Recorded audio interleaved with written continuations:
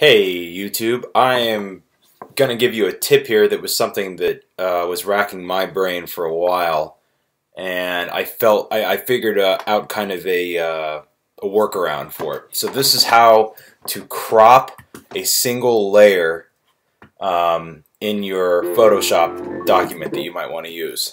So for example, what I was having to do before when I wanted to just take a single graphic out of here, say circle 5, I would have to crop it and manually carry the crop over and press enter and crop it out. So I've been wanting to find a way I can do that without having to do all that work. Basically a keyboard shortcut. So what you want to do is, say you have a document like the one I've got right here.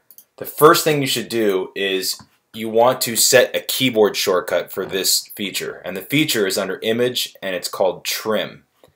So go up here to Photoshop and go to Edit and do Keyboard Shortcuts, and under Image right here, go down just a little bit and you will find Trim in here.